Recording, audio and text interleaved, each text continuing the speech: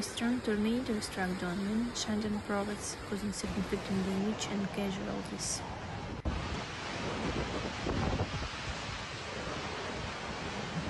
As the winds reached speeds of more than 200 km per hour, tearing roofs on houses and trampling trees.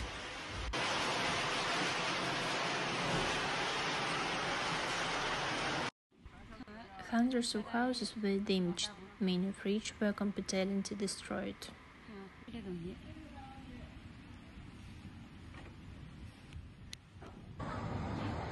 As a result of the natural disaster, thousands of people were left homeless.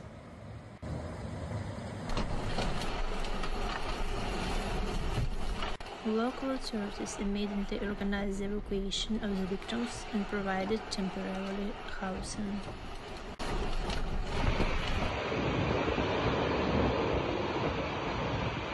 Equipment and volunteers from neighboring regions were sent to help restore the destroyed infrastructure.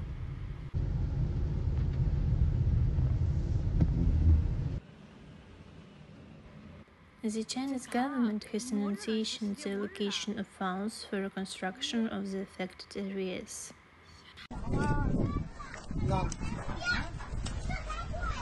The international community expressed condolences and offers its assistance in eliminating the consequences of the disaster.